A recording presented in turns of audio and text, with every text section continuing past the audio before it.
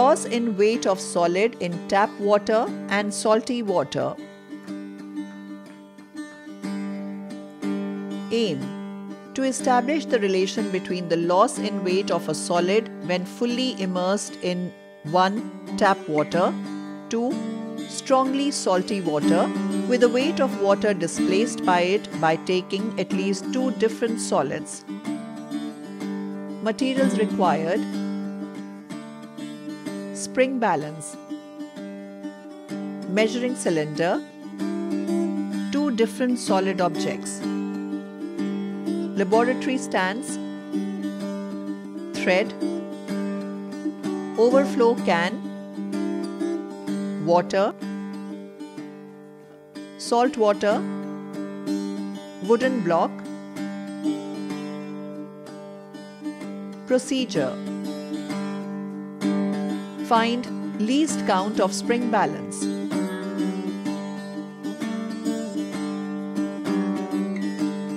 The least count can be found by the given equation. Least count is equal to the measurement divided by number of divisions. Hold spring balance vertically.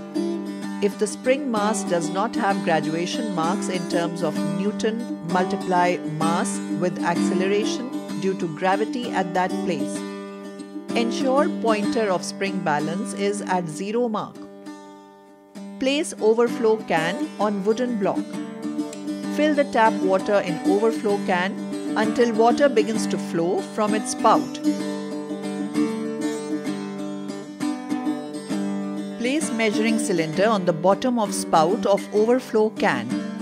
Tie one object with thread.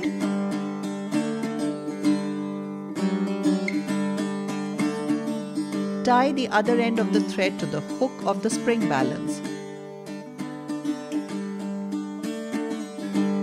Clamp the spring balance with the laboratory stand so that the object is suspended freely in the air. Measure the weight of the object in the air.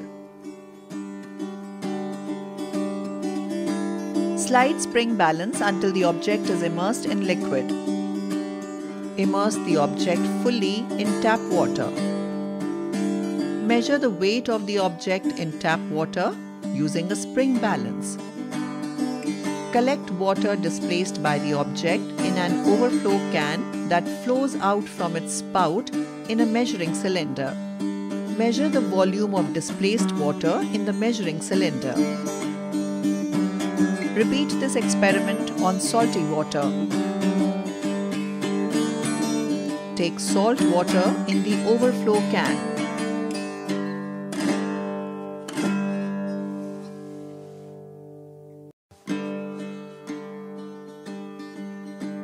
Place measuring cylinder on the bottom of spout of overflow can. Tie one object with thread.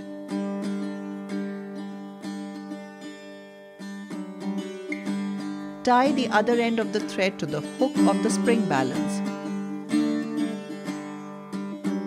Clamp the spring balance with the laboratory stand so that the object is suspended freely in the air. Measure the weight of the object in the air. Slide spring balance until the object is immersed in salt water. Measure the weight of the object in salt water. Measure the volume of displaced salt water in the measuring cylinder. Compare the weight of displaced tap water and the weight of displaced salt water of the same object in both experiments.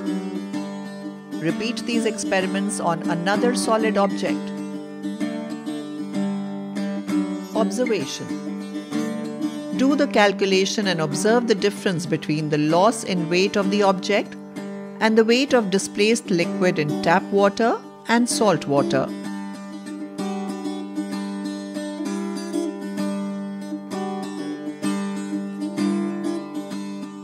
Conclusion. An object's weight in tap water is greater than that of an object in salt water. The volume of displaced salt water is greater than the volume of tap water for the same object. When an object is immersed in the fluid acts as an upward force on the object, known as buoyant force. The density of salt solution is greater than the density of tap water. The buoyant force is proportional to the density of the fluid. So, the buoyant force for the same object is greater in salt water than in tap water.